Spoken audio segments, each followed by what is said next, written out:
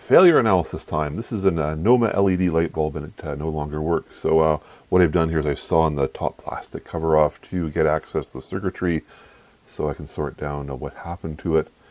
Just zooming into the two wires that are coming up from a power supply below that attach to this emitter array, I can see there's a black wire and a red wire. And the black wire is disconnected. I'm going to zoom in a little bit here.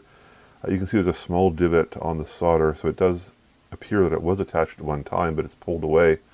If I sort of rotate around, take a picture of the red wire, I can see that indeed it's still connected. It has that really dreadful soldering where the wire is starting to pull away as the solder hardens, and they get this really long bridge, which is a very weak solder joint. Let's just try reattaching the black wire and see if the bulb behaves any differently.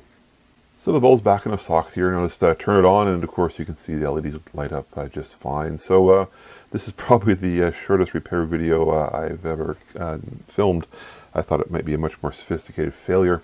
Now that the bulb's working, unfortunately I can't put it back into service because the assembly was non-repairable. I had to saw the top off. I think it was glued on. Let's tear it down and see how it was designed. So here's a view straight down of the emitter array, 16 LED placements as one might expect. That's not too unusual.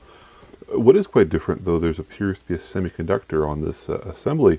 And if I zoom into it, it's marked CL1570, and I can pull up a datasheet from a company called ChipLink Tech, all in Chinese. Good indication that the industry is very much moved into China, and all the primary datasheets are in Chinese, and of course to find an English datasheet is actually fairly challenging. The nice thing about the datasheet though is it still has a very readable application note on how to use the integrated circuit.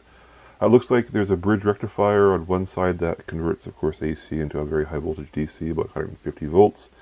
A resistor-capacitor combination. I presume the capacitor is a smoothing element. I'm not quite sure what R0 is for. There's a resistor that sets the current through the LEDs, and of course then CL1570 is a current limited power supply. Let's de-encapsulate the integrated circuit to see what it looks like. So here we have the silicon die. I've removed the packaging. We're looking straight down, always visually appealing, these analog functions. Let's see if we can sort down what we're looking at. We can see 3 bond pads. It's a 3-pin device. That makes sense. Normally, let's think I'll put that one as out, I'll put this one as ground, and I'll put this one as our external, the control pin. And let me explain my logic in just a second here. Half the die basically is one transistor, and that's the one on top. The reason it's consuming so much die is that basically they're trying to move the current density around.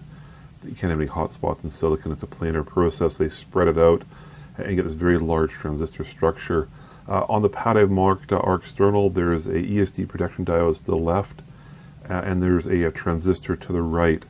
Now, if I open up a classic circuit for current limiting it, you get this kind of 2 transistor topology. And I think that this is similar to what we're looking at in this silicon die. Coming back to the photograph, we can see obviously a lot of control logic, or pardon me, it's analog, control circuitry in this portion of the die here. I think these are Pnp transistors, and I think this is the band gap reference, but more than willing to be challenged on this. When you reverse engineer silicon, you have to normally spend dozens of hours, and today I only have a few hours to look at this die. So anyways, that is a controller for this particular LED. If you'd like to look more at it, I have a photograph on my blog, electronupdate.blogspot.com. You can take a peek there if you'd like to further analyze it. So here's the assembly further disassembled. This was the top, of course, and there's some heatsink compounded wiped off, but it, of course, made it to the emitter and, most unusually, power supply component on the top here, leaving a very simple circuit board in the bottom.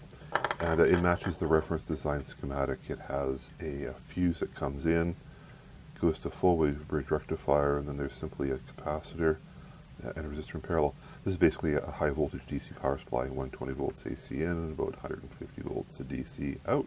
So the lower circuit board has this bridge rectifier. It's an MB10F, and I pull up a typical data sheet.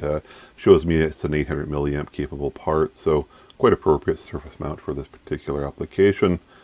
Let's de-encapsulate this one as well and look at it. I know I had a lot of questions when I was doing my Zener diode teardown.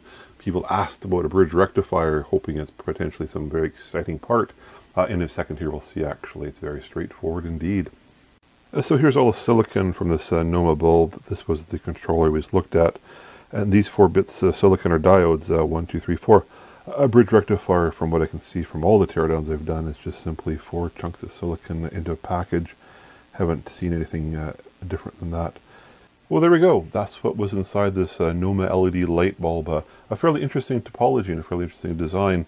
Unfortunately let down by just a very poor assembly quality, and then not being a repairable assembly, it just of course became trash. So that was rather unfortunate.